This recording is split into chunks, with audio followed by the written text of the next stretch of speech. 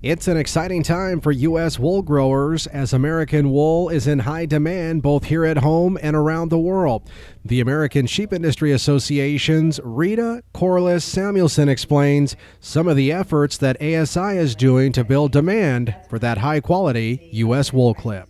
We do export quite a bit, so ASI works with the Foreign Ag Development Service, with the USDA, in developing those markets, and we've developed markets all over the world in this marketplace. So we do export a lot. We've got, here in the United States, we're also developing our brand. We have the American Wool brand to bring it into current ages and modernize it and let young people, millennials and others know about wool and its capabilities.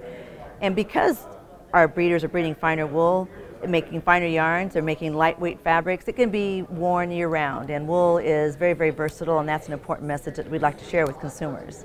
David Fisher is a member of the ASI's Wool Council from Sonora, Texas, and says keeping the U.S. textile industry alive is a big priority to help ensure demand for American wool continues. Some of the talk that went on was really looking at how we can help infrastructure. What can we do to help infrastructure such as wool testing?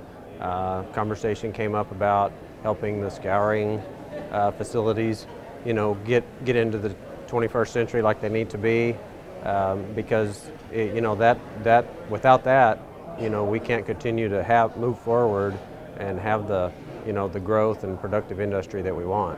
Textile and apparel companies also see tremendous opportunity as demand continues to grow for American wool. Jacob Long leads American Woolen Company, based in Stafford Springs, Connecticut. Obviously, as one of the last remaining weavers in America, the big thing for us is to try to take wool fabric and go across other consumer segments. Most people think of wool for only the apparel industry, for outerwear, and for us there's a huge opportunity in interiors as well as for accessories. So I think for us it's just looking at what consumer markets are growing and taking our wool fabric and trying to attack those markets. Producers like ASI Wool Council member Randy Tunby from Baker, Montana say the growing demand for American wool is also helping their bottom line back at the ranch. We did have the record prices this past year, and wool is on a pretty strong market trend this year too. Maybe not quite as much as it was last year, but that helped fill the gap for people, and it also made people realize that, boy, we should pay attention to maybe the wool side of things a little bit more. And when you can get those dollars back in your pocket from the wool that you were able to get this year, it makes a large difference. So there's good reason why there's so much excitement these days within the U.S. wool industry, because after all, American wool is the original performance fiber.